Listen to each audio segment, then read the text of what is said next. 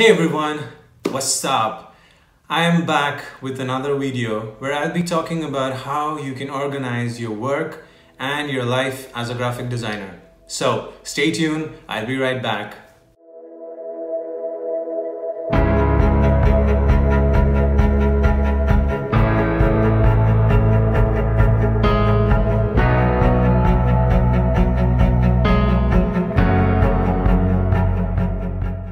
Welcome back guys. What are you guys up to? How's life? Is it becoming difficult, easy, or lazy? Let me know. So earlier this year in February, I was introduced with a new software that is Notion. I knew a little bit about the software earlier, but I never used it.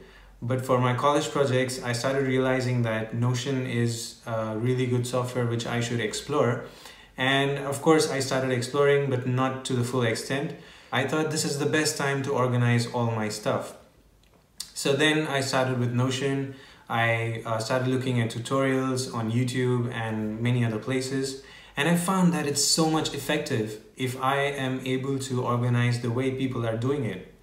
Now, as we all know, the topic of this YouTube video is how you can organize, but the basics. Because I am doing it as a two-part series for this video. Even I am starting with Notion as a new person. And I don't want to show you something that didn't work for me.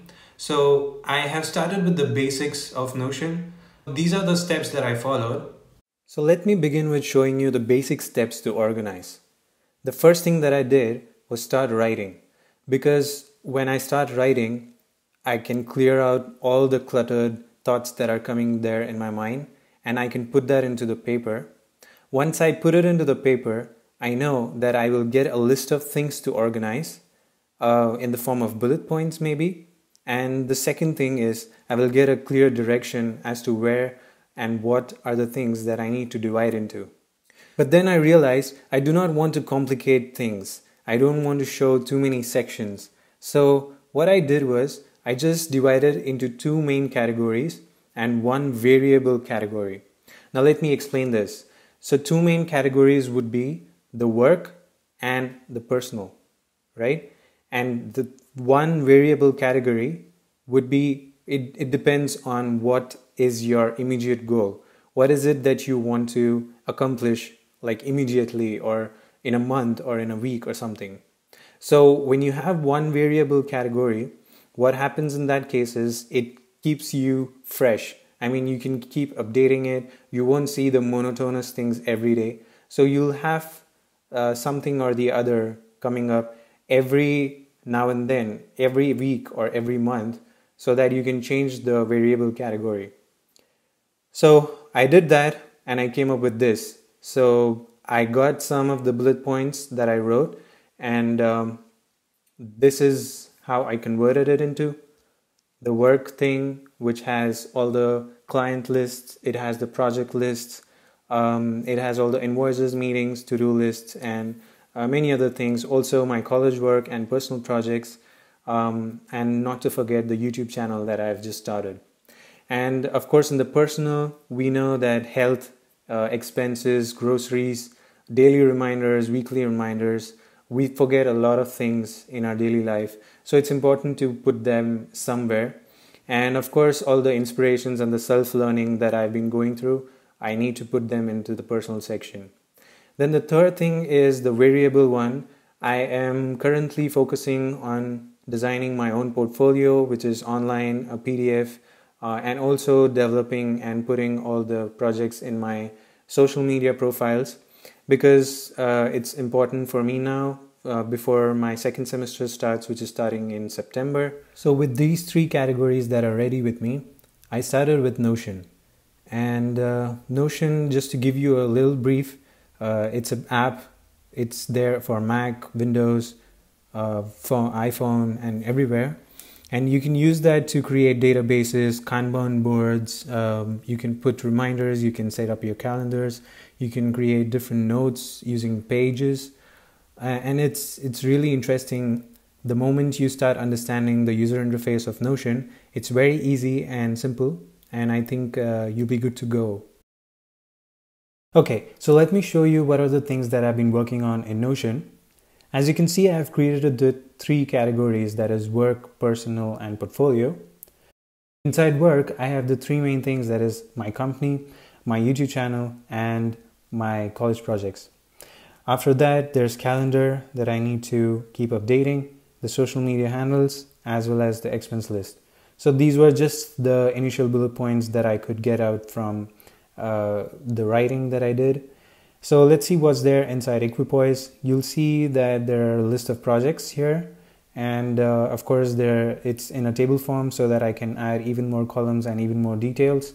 This is the tag section where I'll just specify the kind of work that it is. And if we go inside one of the projects, we can see that I've just outlined the main points inside each project that it should have. This is going to be a template, which of course I will be updating now and then. So heading back, we can see the YouTube channel now. In this, I have just made a list of videos that I'll be working on or I have worked on. And the last video, of course, how to find your niche. I have just created a small template because I have the content ready with me, so I can just pull it in here, as well as I can understand that how I can organize stuff. So here I can just write the title, the small description, what goes inside the description box, all the content that will go inside the video, of course the important links as well as the tags, and the most important, that is the social media after launching. So what are the kind of messaging or images that I'll be putting up. So this was the YouTube channel. Then if we go to the college projects, you'll see all the subjects that are there here. And inside each subject, of course, for example, in Studio, I can just go in and I can see what are the projects that I'm working on. So this is just a very basic layout that I have created for me right now. As I said before, I didn't want to complicate things. And if I start with just the basic amount of information, then it's on me how I make it or take it to an advanced level. And that's what the next video is going to be about. It's going to be the advanced version of whatever I have organized. Let's go to personal. So in personal, we see that there's the general, there's self-learning, there's inspirations, the graphic design knowledge that I need to have. Also, some of the reading list and books that I have to read, as well as I am planning to migrate, so my migration plan, as well as some important notes from Notion about Notion, because it's new for me. So if I forget something or if there's something new that I don't know, so I can just add it in this. And of course, the important, that is the planner, the calendar planner. So let's see what's there inside self-learning. I have just made a list of content that I like, and I've attached the URL to it and also added tags so that I can easily find some things that probably I don't remember, but I can get back to them easily. And let's see what's there in inspirations. There are so many new inspirations, or there are so many people who inspire me. So of course I have put those names as well as some of the URLs or the links that that take me to the articles or YouTube videos, and also some of the awesome unique inspirations like illustrators or designers or logo designers, for example, or even photographers. So these are some of the unique inspirations, and of course this list is never ending. There are so many other people that I need to add in this, so I'll be doing that soon. And then the books, of course, the amount of books that I need to read, I have shown it in the form of like which kind of a file it is, who are the authors for that, what is the status, have I read it, have I bought it, everything. So this is the list of books. Now next, let's see what's there in the reading list. So in reading list, I just have a list of websites or URLs that I need to go through or read because I found them interesting. So how you can do this is if you go to Google Chrome and for example, I'll just open this URL, and there is an extension for Google Chrome, that is Notion, where you can just save the page. The moment you hit save, it comes in the list. and that's very interesting. And if I want to check the link, I can always click on this link and it'll take me to the page. So this is what reading list is all about. Now let's see what's there in the portfolio section. Of course, the website that I have to design, the PDF portfolio, also the social media handles where I have to upload all my projects, and the job offers that are there, that are being offered by different companies around the world. So this is just a small list that I have created, and it's extremely basic. I know that, because I want to try it out and show you what it'll be as an advanced level. So now you all know how the basic step I took it as, and in the next week I'll be talking about how we can do it in an advanced level. So of course, we all know that it is very difficult to start extremely in an advanced level in the beginning. So that's why it's important to start with the basics.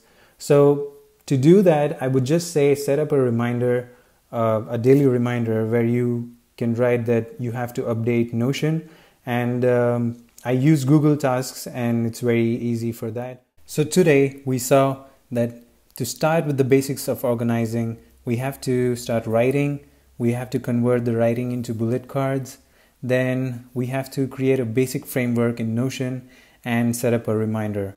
So start writing and exploring from today. And I will see you all in the next video, where I'll be talking about the advanced techniques of organizing your work and life using Notion. Thank you so much for watching. If you like this video, then please don't forget to hit the like button, and please subscribe to this channel if you want to see more exciting videos coming up this year. Thank you so much. Bye bye.